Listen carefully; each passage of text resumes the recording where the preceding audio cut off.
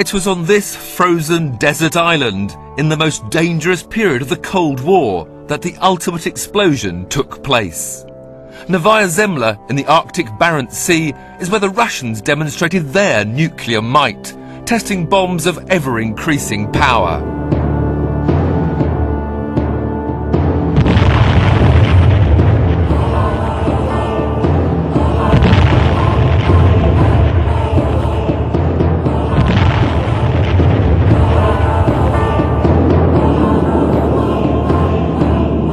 On October the 30th, 1961, they pushed the limits of explosive power further than they'd ever gone, or will probably ever go again. This bomb was codenamed the Tsar. It contained the equivalent of 58 million tons of TNT, or all the explosives used in World War II, multiplied by 10.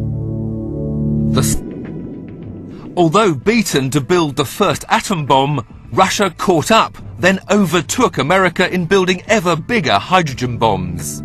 The Tsar, the biggest bomb, the most powerful device mankind has ever constructed, was to be their masterpiece. And a political showpiece too. 6 camera crews were assigned to film this unique moment in history.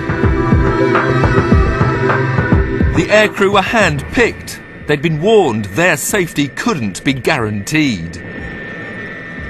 They could avoid being blinded by the light, but being knocked out of the sky was quite possible. The exact moment of release was controlled from the ground.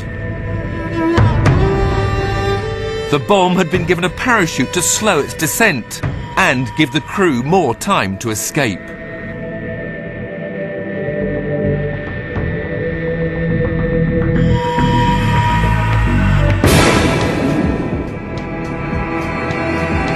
They did escape, but only just. The plume rose right through the cloud layer and kept on rising. It flattened out when the cloud was 40 miles high. The blast wave was still large enough to be measured on its 3rd passage round the world.